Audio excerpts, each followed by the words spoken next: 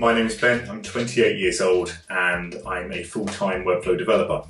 I've been doing Webflow full-time for about 3 months now. Prior to that I was working as a full-stack developer, but I definitely lean more to the design side of things, so it seemed like a good career choice to move into full-time Webflow and really enjoying it so far.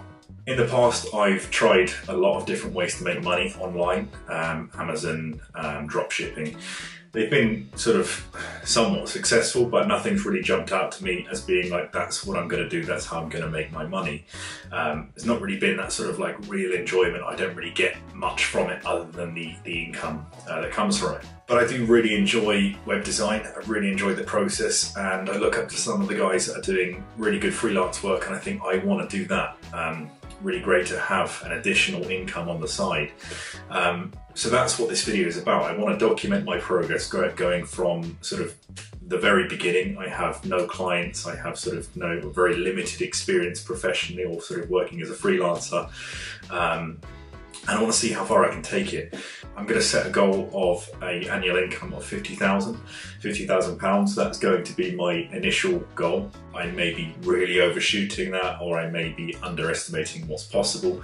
I don't know, but that seems like a good goal to aim for. So that's going to be my first goal. In terms of where I'm at the moment, I have a brand set up, so papers and branding. My sort of freelance name is Vibrance Digital, so I've set up a website. I've done three free client projects, so just for friends and family. Really just so I've got some portfolio items, so when people come to me, there's some substance there. They can see, okay, he's done some previous work before, otherwise they're just going in blind, then I don't think I'm going to get any work at all. So in terms of sourcing clients, I have no paying clients at the moment. I've began trying to cold call companies. So I'm in the Bournemouth area, for example. I searched garages in Bournemouth and then I called them. I've only spoke to about 4 companies in total at the moment, so it's not been successful at all. One guy I spoke on the phone with, and I might include the recording of the call in the video. It's a bit embarrassing, but again, it's all part of the process. No, to be honest, I don't think I need the extra expense. I mean, I get enough customers from return customs, so I'm fine for that. But, yeah. Thanks anyway. Okay, is it something you'd be open to discussing over the phone? I'm quite confident that we can get an increase in your sales and... Yeah, I mean, not at the moment because I'm fighting the clock. But cold calling's not been very successful at all so far.